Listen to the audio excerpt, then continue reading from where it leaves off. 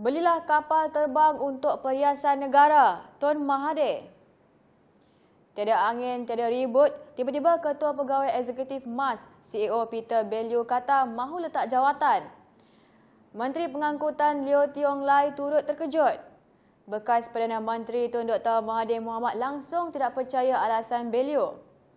Tak usahlah nak bohong, Belilah berhenti kerana Najib campur tangan dalam urusan MAS tanpa rujuk kepada pengarah dan pengurus syarikat. Katanya dalam blognya cedet.cc Jumaat lalu.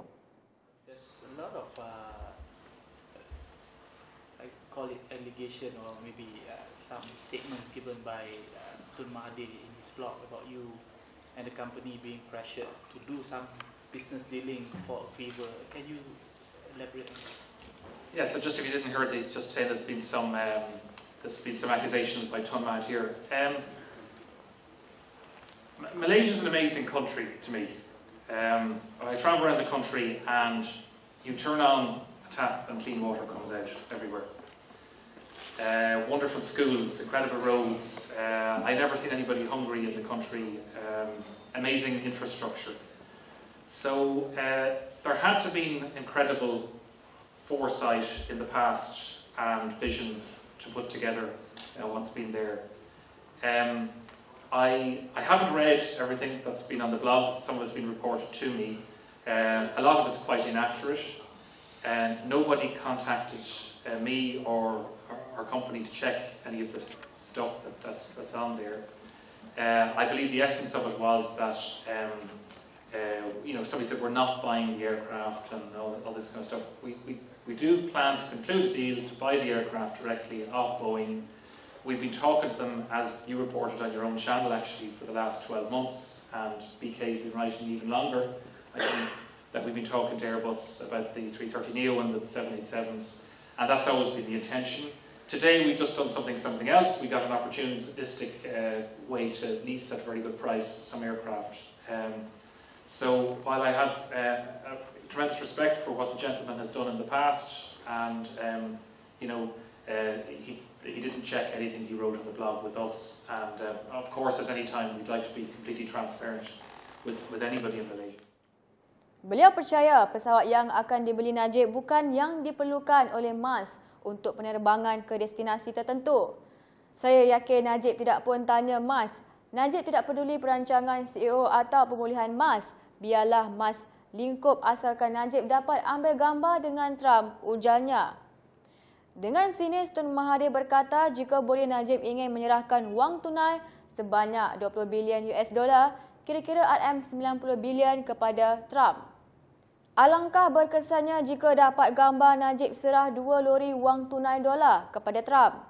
Malangnya Trump tak mungkin terima dengan cara ini, tetapi kalau kata nak beli kapal terbang ini lebih diplomatik, kata Tun Mahathir.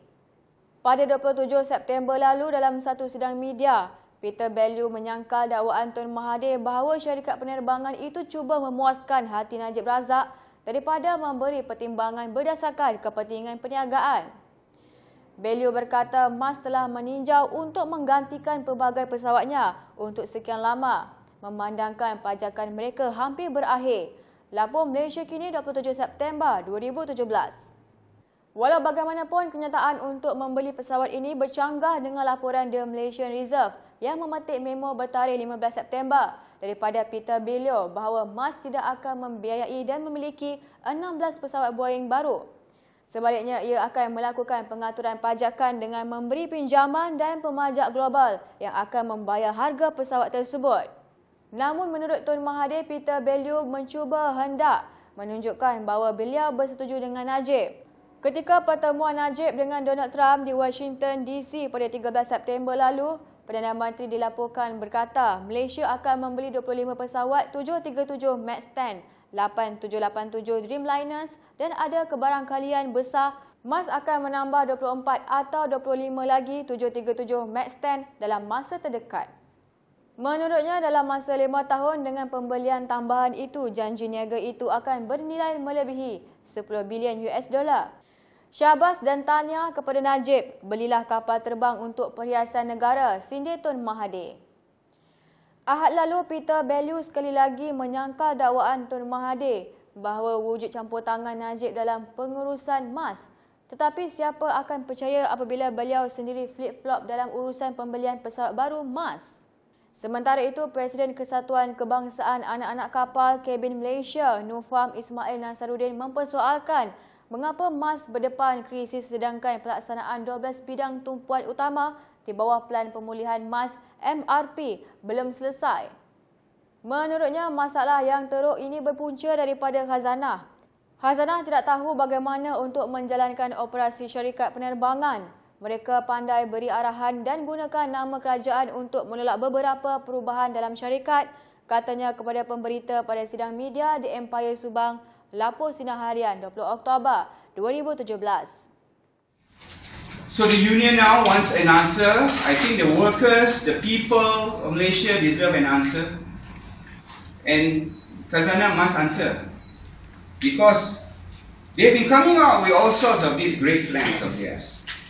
Looking back at the history of Khazanah, when they took over in 2002, everything they started never seemed to work.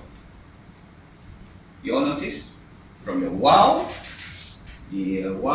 unbundling assets. Yes.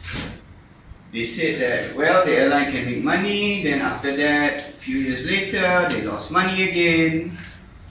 Then comes in Jala with BTP, Business Turnaround Plan. After that, it went down again. Then came Ahmad Jari, no profits, and whatnot. So I think it's too much for people. Beliau berkata Nufam menggesa khazanah berhenti berdalih dalam isu tersebut. Semua pihak pengurusan khazanah harus ditarik balik daripada MAS selain bertanggungjawab dalam krisis yang melanda.